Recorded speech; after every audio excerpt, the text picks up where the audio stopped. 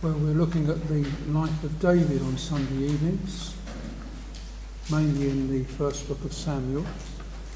And last time we saw David losing some of his faith, and fear got hold of him. And he was on the run from King Saul, and he went to the house of God where he told lies to the priest in order to get some help. The priest, Ahimelech, gave him some of the showbread and Goliath's sword, which David asked for. And amazingly, David then went to the Philistines, to the king of Gath, but his identity was discovered and he was in danger of losing his life. And so he pretended to be mad, scratching at the door and letting his spittle run down his beard. But the Philistines let him go. And according to the first verse of chapter 22, he fled to a place called Adullam, where he sheltered himself in a cave. What tremendous changes David was going through. He had been living in the king's palace, but now he's living in a cave. But then that's often how it is.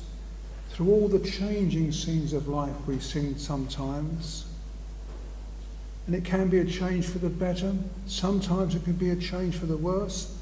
And some of God's choicest saints have been in a very low position at times. Some have even been in prison. Just think of the people in the Old Testament who were in prison, who hadn't done anything wrong. Joseph, Jeremiah, Daniel, John the Baptist, Paul, Peter and John. All of them were put in prison for doing good.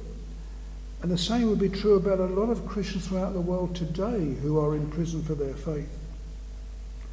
We should never fall into the trap of thinking that God must have a special love for those Christians who are enjoying good circumstances, and he must be annoyed with those other Christians who are enduring bad circumstances. The Bible does not say, whom the Lord loveth he rewards, but whom the Lord loveth he chasteneth. David was not the only man of God who found himself living in a cave. You probably know those verses in Hebrews where it states that a lot of men and women of faith lived in the caves of the earth. But David, finding himself in a cave, it turned out to be a blessing for him in the end. He began to realise what a fool he'd been, and this turns him to prayer. In the palace there had been many things to distract his attention away from God, but now he's in a cave with just the basic essentials around him. He turns back to God. It was in the cave of Adullam that David wrote several of his psalms. The first, it would appear, was the 34th psalm, and in that psalm he says, I sought the Lord, and he heard me and delivered me from all my fears. This poor man cried, and the Lord heard him and saved him out of all his troubles. They're lovely words, aren't they? And these statements show an obvious gratitude to God for his deliverance and safety. But there's also repentance in that psalm and an acknowledgement of his sin, especially the sin of telling lies. For he further says, keep my tongue from evil and my lips from speaking guile. Having realised it was his telling lies that led him now to be in a cave, he wrote those words in the psalm so as to warn others that their lives could also bring them low as well. Psalm 57 and 142 both state at the beginning that they were written by David when he was in this cave. And it speaks in those psalms about how much he cried unto God to help him. Previously he'd sought help from people, like his wife Michal. She did quite a lot for him. And Jonathan, his great friend, and Ahimelech, the priest. But now he's in a cave, he turns to God. And it wasn't until the prodigal son was in the pigsty that we're told that he came to himself. And it wasn't until David was in a cave that he too came to himself. A Christian that has departed from the will of God may have to fall very low and be in dire trouble before they will return to the Lord. But let's notice something else here. The nice surroundings of the palace had been no help to David's spiritual life, whereas the unpleasantness of the cave was. You may remember, I'm sure you will, that years later when David was the king and once again living in the palace, he fell into deep sin once more regarding Bathsheba. And in every generation, Christians should be content, whatever their state they find themselves in, knowing that earthly improvements may not be conducive to living a spiritual life. Spurgeon said that if only David had prayed as much in the palace as he'd done when he was in the cave, his adultery with Bathsheba and all the consequent misery that brought him and his family into trouble might never have happened. This first verse of this chapter also tells us that David's brothers went to see him in the cave.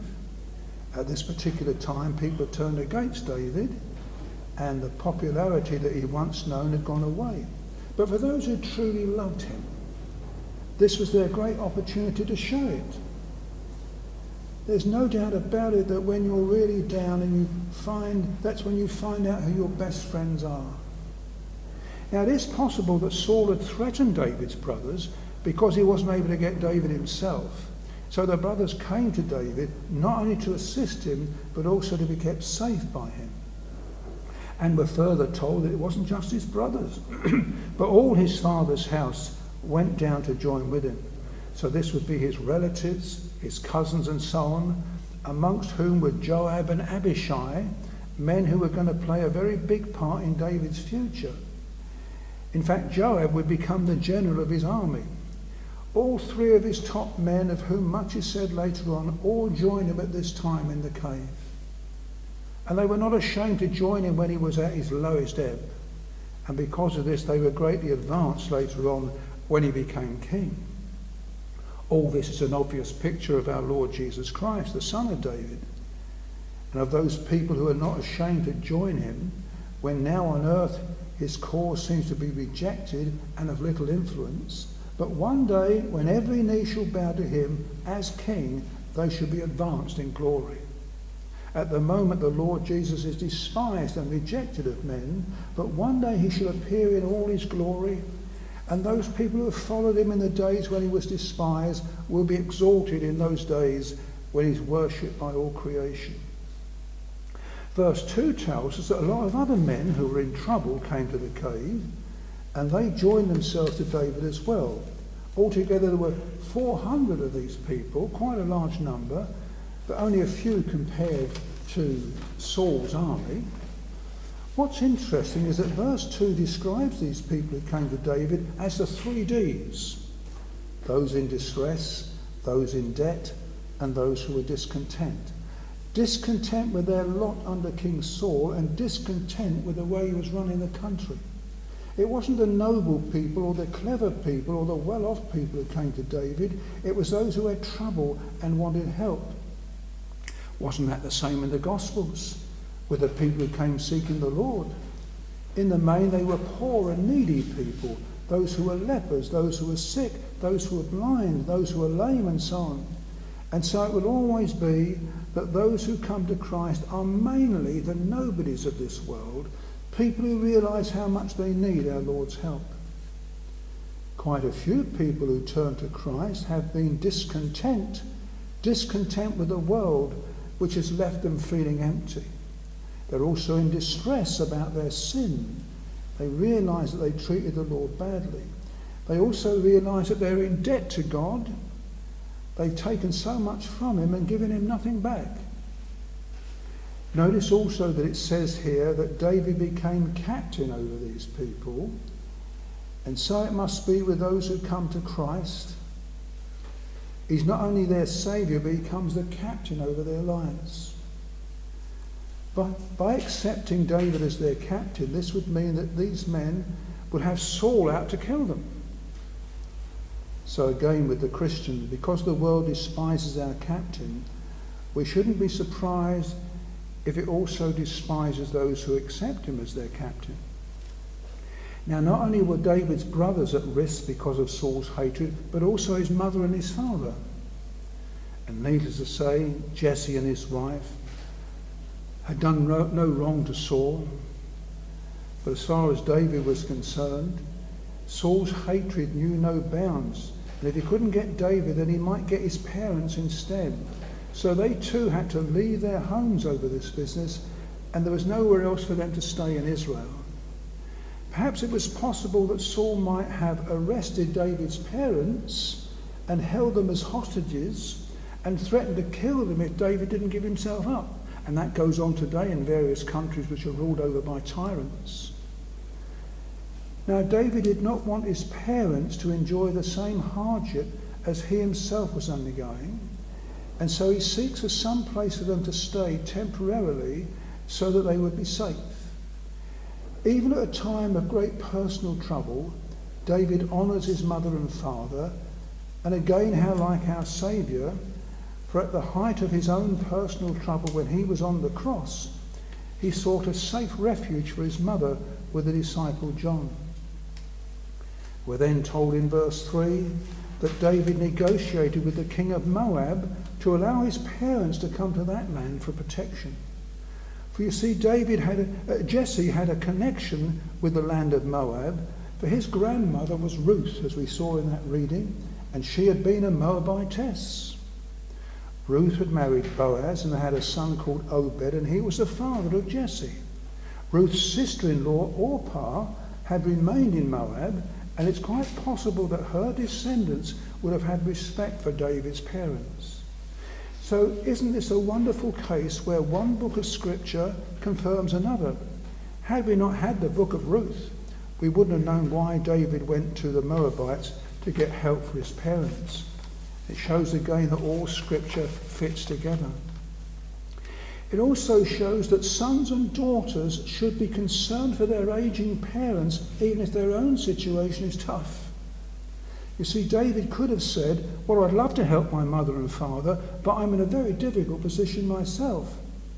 Isn't this the cry that goes up from many ungodly sons and daughters as to why they neglect their parents? David could not look after his parents himself. That was impossible in the cave, but he made arrangements for other people to do so for him. And so David brought his parents to the king of Moab and asked them to look after them until the day when his own situation would become more clear. But it's good to see how he witnesses to the Lord here, for he says to this heathen king at the end of this verse, until I know what God will do for me. His hope is in the Lord. He realised that God is sovereign, and it's up to him what's going to happen to him and not Saul. See how much his faith had been restored by now. He was later to write in Psalm 27, when my mother and father forsake me, then the Lord will take me up. His mother and father couldn't help him anymore, but God could and would.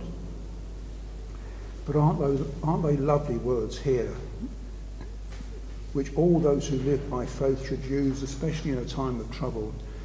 I will wait until I know what God will do for me.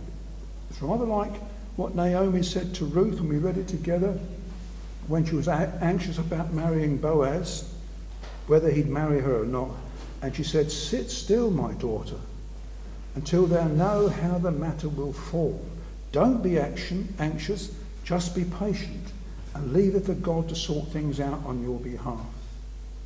It's not easy to reach that position, but once you have, it's a wonderful experience because you're allowing the peace of God to rule in your heart. And it means that you've completely resigned yourself over to God's will. And you're saying to him, Lord, I leave my future entirely in your hands. Whether you want it to go well with me or tough with me, I just want to live under your smile. I want to know that it's well with my soul and that you'll work all things together for my good. It's all summed up in that lovely hymn. O Lord, how happy should we be if we could cast our care on thee, if we from self could rest and feel at heart that one above, in perfect wisdom, perfect love, is working for our best. But sadly, most of us find ourselves in the second verse of that hymn. How far from this our daily life, ever disturbed by anxious strife, by sudden wild alarms? Or could we but relinquish all our earthly props and simply fall on thine almighty arms? Can you see that little word for at the end of verse 3? What God would do for me. David didn't know what was going to happen to him, but he had the faith to believe that God would work for him and not against him. I hope we've got that sort of faith, where we honestly believe that God is working for us when we're facing big trouble. Anyway, David left his parents with the king of Moab, and we're told that they dwelt with him all the time that he was in the hold or in the cave. And there in the cave, David stayed for some time, waiting for God to guide him. And this is what happened. For God sent a prophet to him called Gad.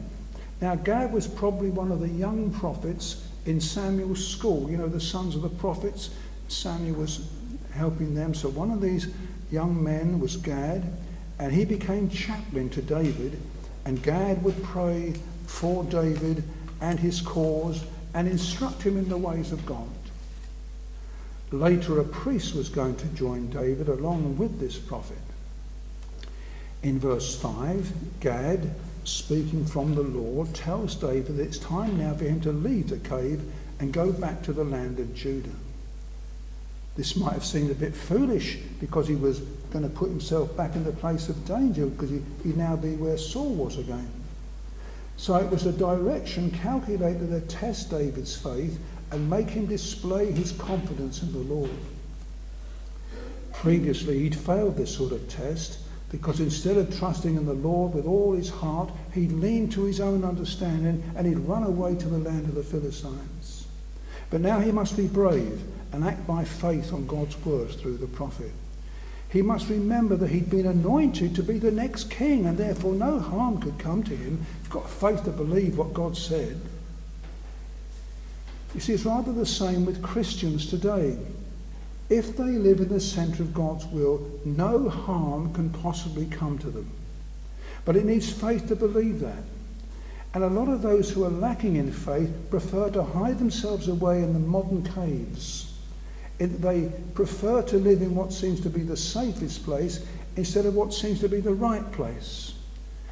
So there's a third illustration from the book of Ruth. For when a shortage of bread came to Bethlehem, Ahimelech and his wife Naomi left that place which was best for their souls, Bethlehem, and went to live in the land of Moab, where they thought their family would be more safe, and yet as it turned out, 3/4 of their family died in what seemed to be the safest place. Anyway, we're told that David obeyed the word of the Lord and returned to the land of Judah and stayed in a forest called Hareth. So now his situation would be rather like Robin Hood and his merry men living in a forest. Meanwhile, Saul was getting worse and worse, and he'd set aside all other concerns in order to murder David. And verse 6 tells us that he heard that David was now surrounding himself with a band of men and had returned to Judah. So Saul calls his servants together under a big tree so as to discuss what they should now do about this situation. No longer was it the Philistines that Saul looked upon as his enemies, it was David. And we're told that he sat with a spear in his hand, which indicated his bloodthirsty intentions. There had been a time when he'd fought against God's enemies, but now he was fighting against God's friends. Isn't it sad when you see the same sort of thing happening today? Somebody who used to be in the Christian church, apparently fighting against evil, and now they change sides and seem to be fighting against good. Saul got to hear where David was and was beginning to think that David was plotting against him. Why did he bring all these men with him? Well, he's going to make an attack on me. But nothing could be further from the truth. David had never ever used any of his forces to attack Saul. He always knew that it would be wrong because Saul was the Lord's anointed. By what he says in verse 7 and 8, Saul seems to be going slightly mad. He's utterly consumed with this business about David, and it makes him think that he can't trust anybody at all. Saul was from the tribe of Benjamin, and we're told that most of his servants were from that tribe.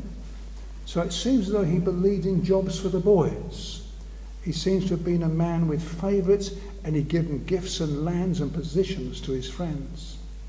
David, on the other hand, was from the tribe of Judah. So Saul tries to get his servants to believe that if they had David as a king, he wouldn't help them. They couldn't get any favours from him. He's developing what is known as a persecution mania. Terrible thing. And he starts to blame his servants and everybody else for his downfall. He said that they had conspired against him and that they had no concern for his plight. He even says that his own son Jonathan was their ringleader just because he wouldn't kill his best friend. David and Jonathan had made a covenant of friendship. They never thought of ever trying to do anything against Saul.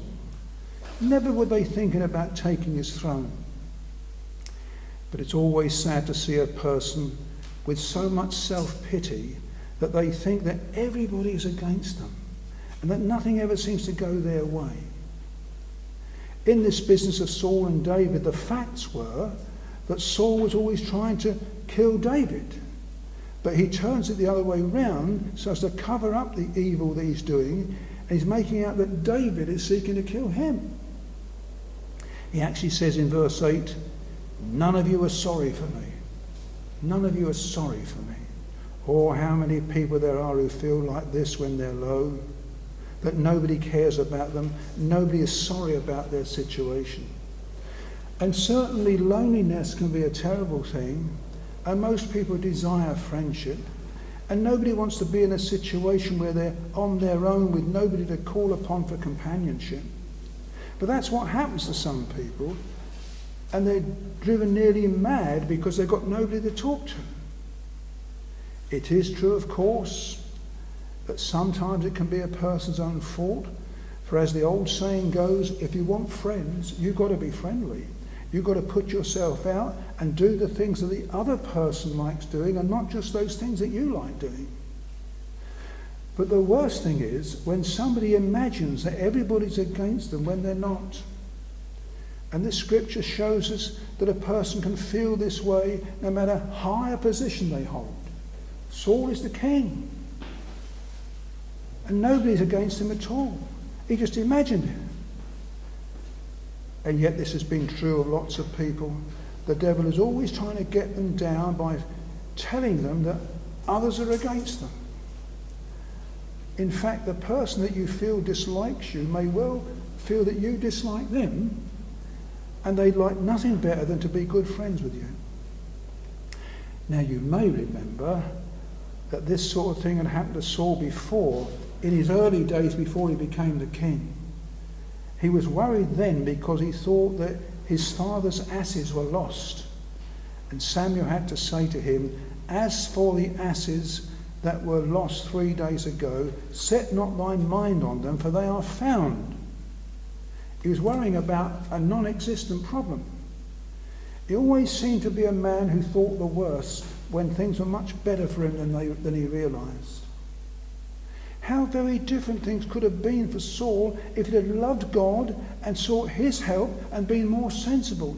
For the two people he was so much against, David and Jonathan, could have been his very best friends. They'd have done all sorts of things for him. Both David and Jonathan had distinguished themselves as great warriors. David up against Goliath, acting in great faith and courage, and Jonathan had done the same, if you remember, with his armour bearer against 20 Philistines that they'd slain. David and Jonathan both loved God and would also have loved Saul if it hadn't been that he was so bitter against them. So here is one of the sad things of life, that even when people are given special friends and special advantages, because they've got a bad attitude and suspect the worst about people, those advantages don't do them any good.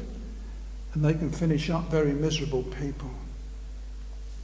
So these 8 verses in our passage that we looked at this evening show us a change for a better in David and a change for the worse in Saul.